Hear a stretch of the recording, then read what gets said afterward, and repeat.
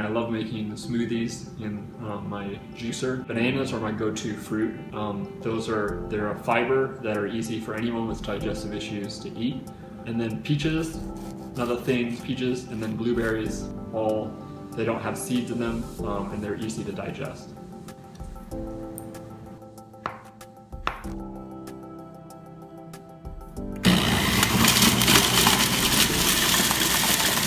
So, I'll mix those ingredients all together. So it happened, started back in July 2014. I started getting stomach pain, didn't know what it was causing it, and I was taking, ibuprofen, all that stuff to try to mask.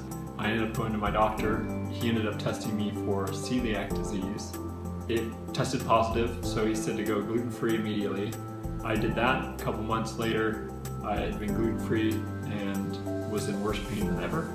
They diagnosed me with ulcerative colitis and actually not having celiac disease, even though I do have a gluten intolerance, so I can't eat gluten, and they put me on meds right after that for my ulcerative colitis. I spent hours and hours in Facebook groups that have thousands of people just chatting about UC, Crohn's, celiac. Between going gluten-free and the medicine that they had given me, I finally started to see some progress.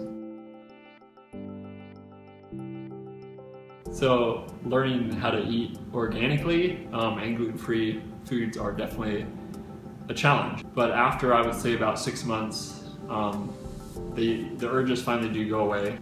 It is definitely hard, but once you get there, I guarantee you'll feel much better.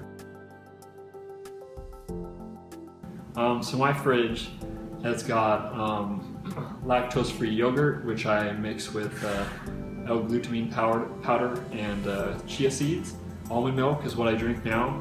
You use on gluten-free cereal, peanut butter and jelly sandwich.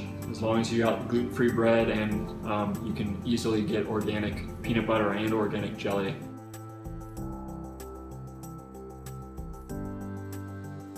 When I was at my lowest, I wasn't exercising because I was too tired.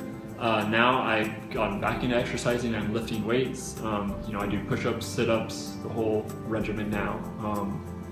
So definitely exercise is a big one, and it will help you feel better.